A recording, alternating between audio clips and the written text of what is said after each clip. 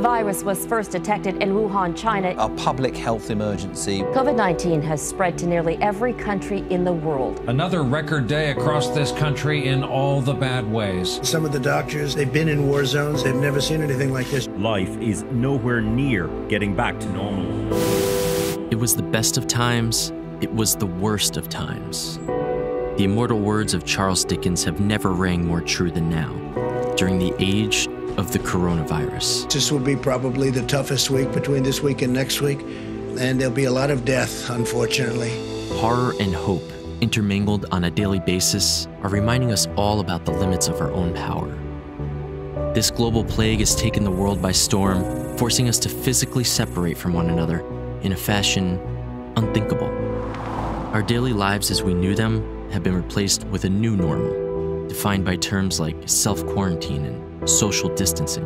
We direct a statewide order for people to stay at home. Here in the United States, we like to think of ourselves as the epicenter of the world. We focus on ourselves and how global events are perceived through the prism of our own patriotism and self-proclaimed American exceptionalism. But across the globe, mankind is being humbled by forces far beyond its control. And whether you choose to think in terms of spirit or nature is of little difference, because the consequences are exactly the same.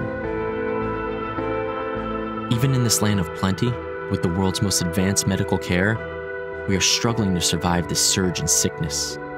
With unprecedented character on full display within our hospitals, medical professionals are literally placing their own lives on the line as they come face to face with the fatally ill, trying to deliver healing and help to those stricken by this insidious disease. In New York State, more cases than any other country in the world outside the U.S. Think about how much more dire the situation is in places without the benefit of monetary resources.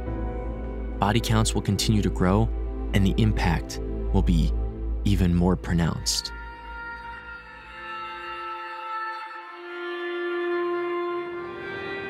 Yet somehow, when you step outside these days, there's a palpable difference in the air. It's quieter, sweeter, it's more nourishing. Without the endless drone of emission-spewing vehicles, you can actually feel the improved environment and hear the birds chirping cheerily, giving us an odd sense of strength, energy, and peace. But at the same time, family, friends, neighbors may be laboring to even breathe, painfully afflicted by the virus. When you actually know someone whose life is on the line, this plague becomes much more real, and its impact becomes personal. The nature of this disease necessitates that we physically pull away from those in their greatest hour of need. All around us, people are desperate for unconditional love and emotional connections, but instead we must distance ourselves to make do with video chats instead of warm embraces. We want to fight that, but the playing field just isn't level. It's not human versus human or head-to-head or right versus wrong. The enemy is alien. It doesn't discriminate or plan, so coming out of our nest with our fists held high in the air won't do us any good. But that doesn't make us cowards. It makes us smart. In the days before the virus ran rampant, we like to delude ourselves with false narratives of our own self-importance.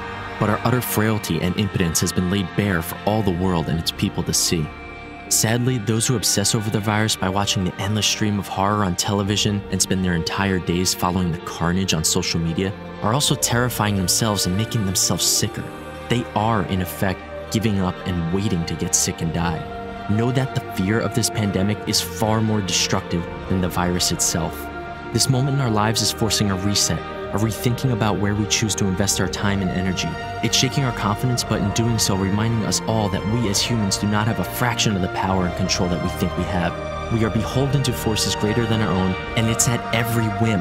This is a time unseen, with an end barely in sight, but we will get through this. We're in this together, and never let that thought escape you. Because all mankind truly needs is each other.